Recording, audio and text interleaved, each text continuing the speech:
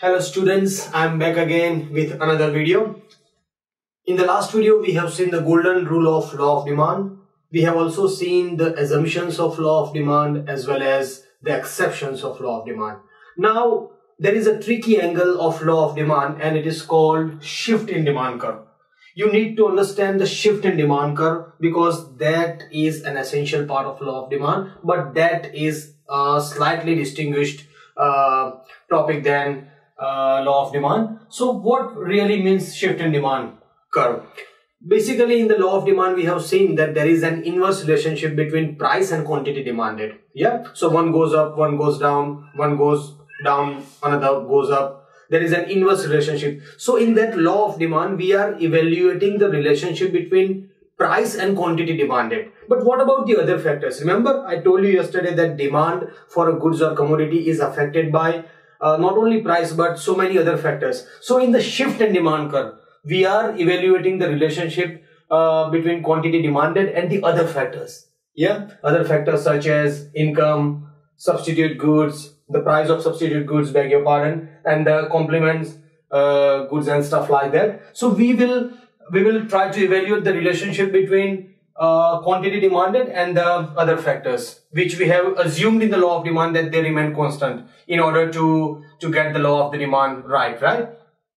Now the thing is that there are two scenarios. Either your original demand curve will move to its right or your original demand curve can move to its left. We have to remember two scenarios. I repeat, the original demand curve can move to its right or the original demand curve can move to its left. When does that happen? Simple. There are various reasons that can move the demand curve to its right. What happens if there is an increase in the income of the customers? See, when the price was $15, the quantity demanded was 30 units, right? Suddenly, you find that the customer's income has increased. So, now, the quantity demanded will also get increased, even though there is no change in the price. Remember, the price is 15, but since the income of the customers have increased, now there is more quantity demanded than before. So we have a new demand curve here. So the demand curve has moved to its right because there was an increase in the income of the customers. Yeah, remember I am repeating again, the price was unchanged, only the demand curve moved to its right because of the change in other factors, positive change in other factors. Then there is another factor which can lead to demand curve move to its right, and that is substitute goods becomes more expensive. What do I mean by that? See, Coke and Pepsi are substitutes. Yeah. So imagine this demand, this graph illustrates the price and quantity demanded of Coke. So at the price of 15, 30 units were quantity demanded. Yeah. Now what happens if suddenly Pepsi raises their price? Pepsi increases their price. So now those customers who were earlier consuming Pepsi want to switch over to Coke. So even though we have not increased or decreased our price is same, our price is stable. But since our substitute product has increased their price, that means now we have got more demand for our product. Is that clear? So our price is unchanged. We haven't done anything to our price. But since our substitute has done something to its price, they have increased their price. That means we have got increase in our quantity demanded for our goods and services as well. So now instead of 30, we have got 50 units that is going to be sold at the same price because there was an increase in substitute goods price. Yeah. Then there is third very important point that needs to be taken into consideration, and that's complement goods becomes cheap. See, whiteboard and whiteboard marker, they are complement goods. You need both of them, yeah, in order to satisfy your human wants. You cannot do without just one. You cannot do with just one item. You have to have both whiteboard and marker pen. So what happens tomorrow if the price of the whiteboard marker drops down dramatically? If it is being sold in the market today for $150, maybe tomorrow you find it for only $70 or $80. Then since the whiteboard, the price of whiteboard has fallen dramatically in the market, that will increase the demand for marker pens as well in the market, because remember the complement goods has fallen down, the price of the complement goods has fallen down in the market, so that is going to increase the price of marker pens in the market.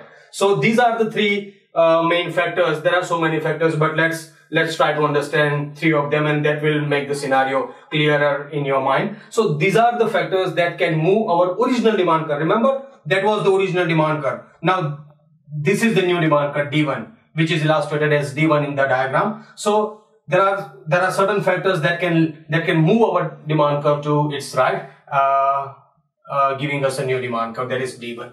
Now another scenario, original demand curve can move to its left. When does that happen? If you have understood this point, this becomes very easy and simple to understand for you. Income goes down.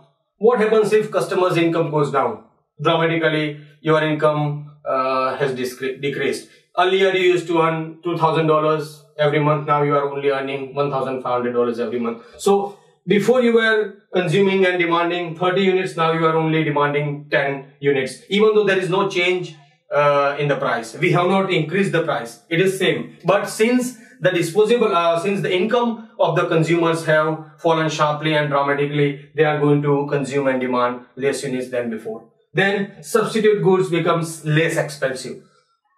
Same example again, Coke and Pepsi. Imagine this is the scenario for Coke. What happens if Pepsi tomorrow in the morning drops down their price dramatically? So those customers who are consuming Coke now, they will switch over to Pepsi. So earlier 30 units were demanded.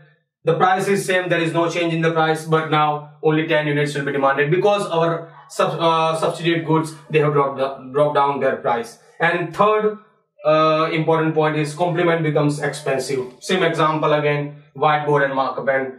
What happens tomorrow if whiteboard becomes expensive? If it is being sold in the market at $150 today, tomorrow you go to the market and it is being sold at $250. So there is a dramatic shift in the price, there is a dramatic increase in the price of whiteboard. That will decrease the quantity demanded of whiteboard marker pens in the market. So even though the price hasn't changed, we haven't done anything to the price, but since the complement good has become expensive now, so the whiteboard marker will be sold lesser now.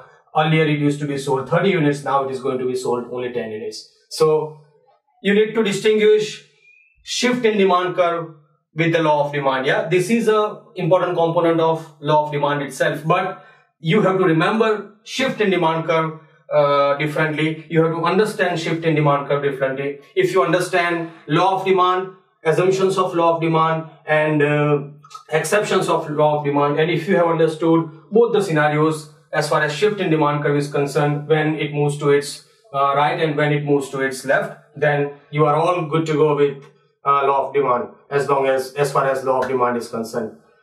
I will be uploading some more videos sooner. Keep watching me. You can follow me as mentioned you earlier. You can follow me on Facebook, Instagram, Twitter and LinkedIn. Thanks for watching my video. Thank you.